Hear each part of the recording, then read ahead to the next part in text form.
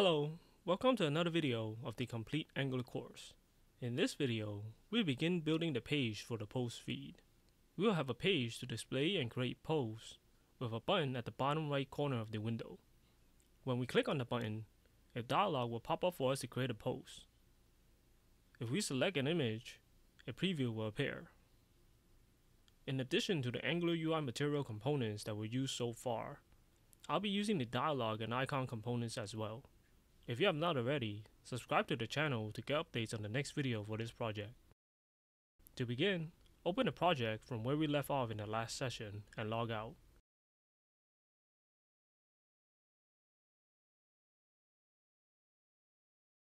Go to the app module file and add the material dialog and icon modules to the project.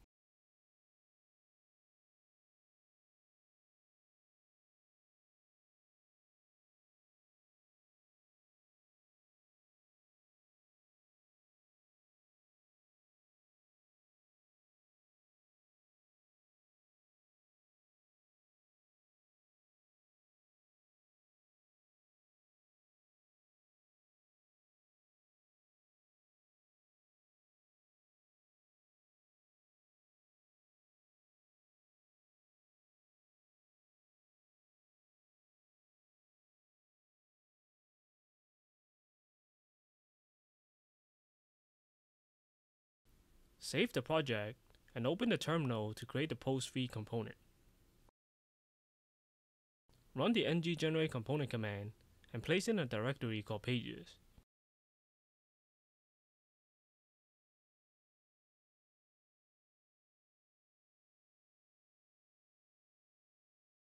Go to the app routing module file and add a route.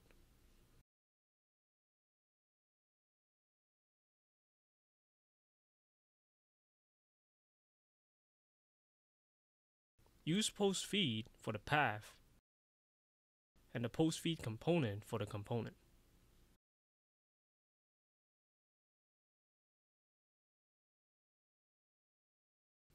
Go to the app component TypeScript file and locate the get user profile function. Inside the onUpdate callback function, use the if statement to check if the user has a profile. If they have a profile, navigate to the post feed page. Grab the router object and then call the navigate method.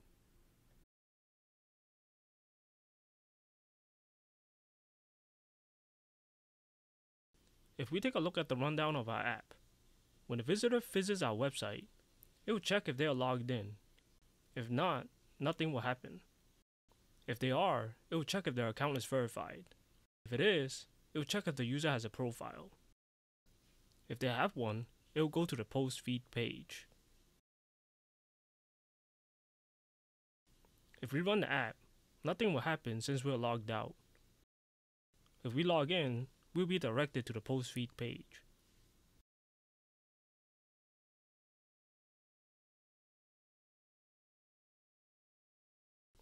Go to the post feed component HTML page. Remove the default code and add a button. Use the material add icon for the content and apply the matte fab style from Angular material. Set the color to worn and call it post button.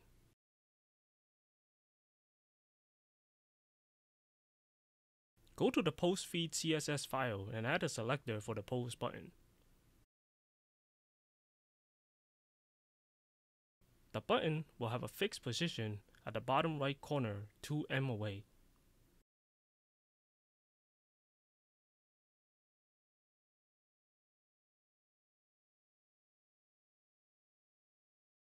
If we go to our app, the button will appear at the bottom right corner. Let's add the dialog to create a post. Go to the post feed HTML page and attach a click event to the button.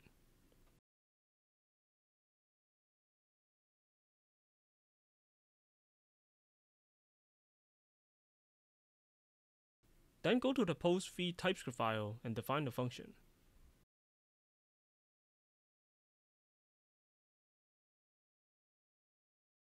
Import matte dialog from Angular material and then inject it inside the constructor.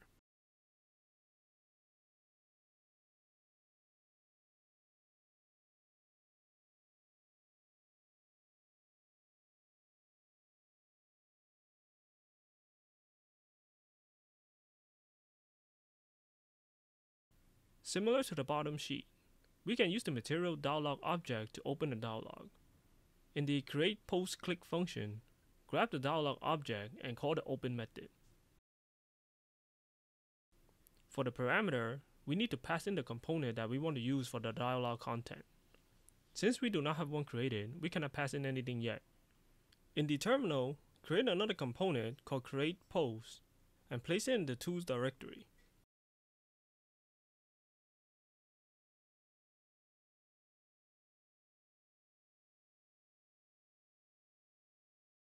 Once the component is created, pass the component inside the open method.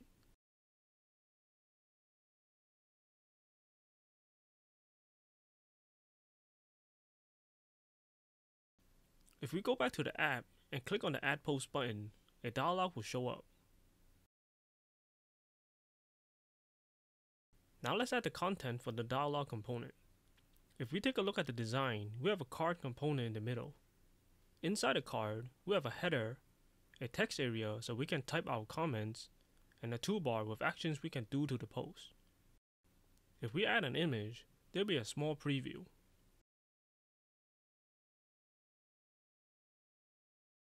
Go to the Create Post Component HTML page. Remove the default code and add a card component. Inside the card, add a header by using the mat card header element. Then add the title using the mat card title element.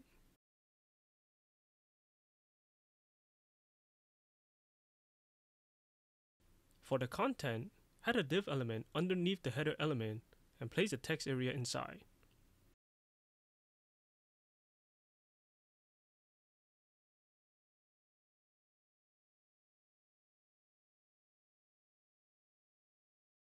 Lastly, add the action bar. Use the mat cart actions element and align the items to the right by using the align attribute and setting it to end. Inside the action bar, add two buttons.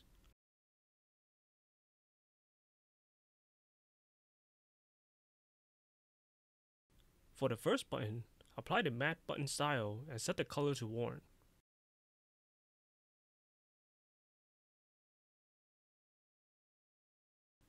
For the content, add a label element and set the for attribute to photo upload.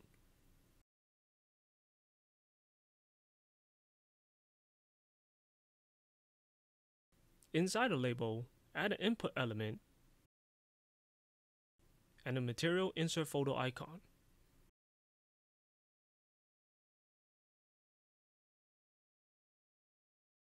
Call the input photo upload so the label will use it as a reference. Then set the type of the input to file and have it accept images only. The label will allow us to replace the default file input element with the icon. For the second button, put post for the content, then apply the matte flat button style and set the color to worn.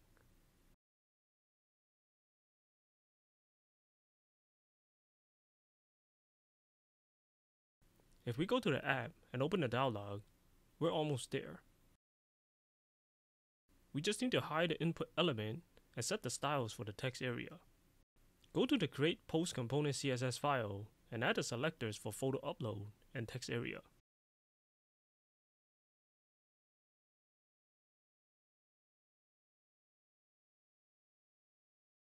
For photo upload, set display to none so it will be invisible. For the text area, set the font size to 1.5 em. Padding to 1 em. Resize to none so it cannot be resized. Width to 250 pixels. Minimum height to 200 pixels. And then remove the border and outline.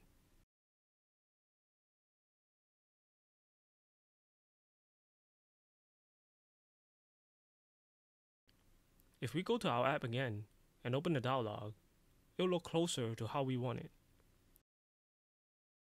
If we click on the icon button, it will open a dialog to choose our image. The next step is to add the preview section so the chosen image will be displayed. Go to the Create Post HTML page. Underneath the Content div, add another div and call it Post Preview.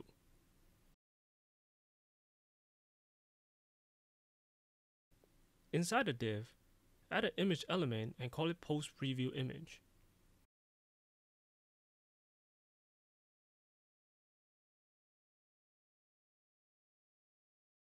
Go to the Create Post CSS file and add the selectors for Post Preview and Post Preview Image.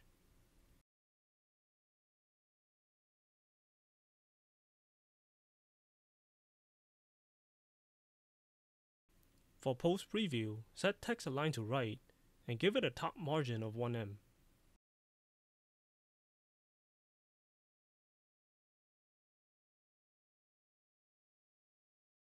For Post Preview Image, set object fit to cover and object position to center.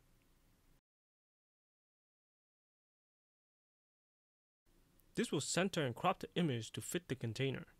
Set the width to 150 pixels and height of 100 pixels to get the rectangular shape.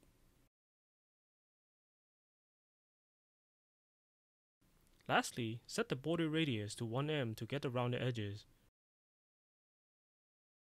and the border to 1 pix -gray.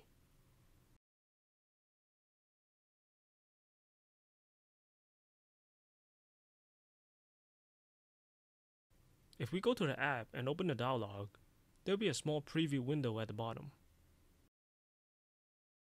Now let's add the code to display the image that was selected. Go to the Create Post HTML page. Locate the input for the post image. Then give it a template reference and attach a change event to it.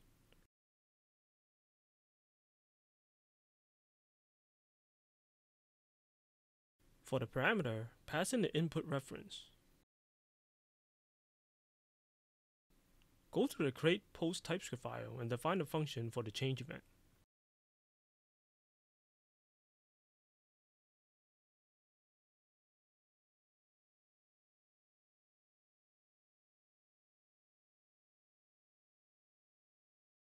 Declare a file variable called selected image file to represent the current selected image file.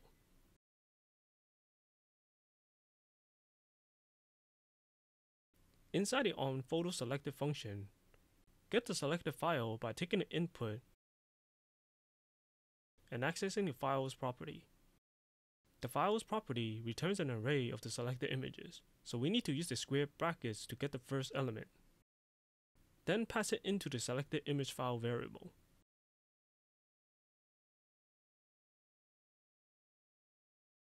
Once we have the selected image file, we need to convert the file into a readable string for the preview image container. To do this, create a file reader object.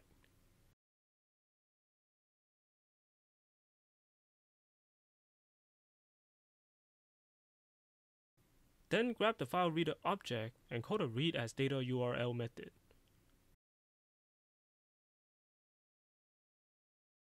For the parameter, pass in the selected image file. Grab the file reader object again and attach the load end event listener to it.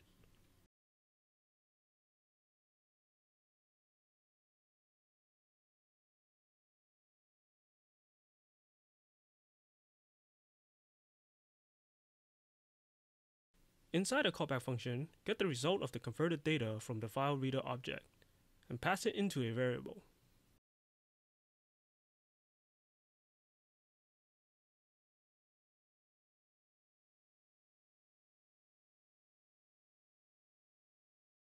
If we go back to the HTML page, the preview image container element is an image element called Post Preview Image. To get the reference for it, grab the document object and call the getElementById function. Then pass in the ID of the container.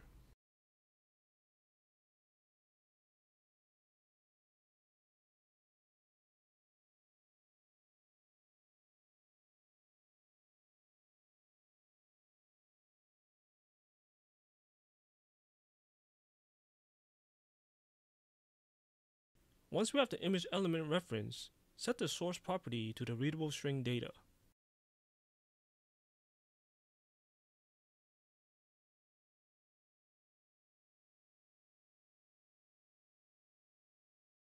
To stop this code from crashing because no image is selected, add an if statement above the file reader object and return out of the method when the selected image file is null.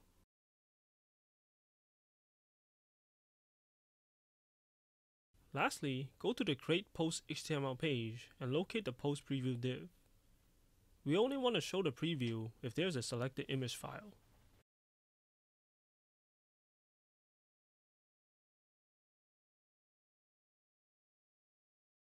If we go back to the app and open the dialog, the preview does not show. If we select an image, the preview will appear. If we cancel the selection, our code will not crash since we handled that in our code. That's all for this video. If you find this video helpful, please like, share, and subscribe to support the channel. In the next video, we will take the data from the component and upload the files to our database so we can retrieve it later. If you have questions, leave a comment. See you in the next video.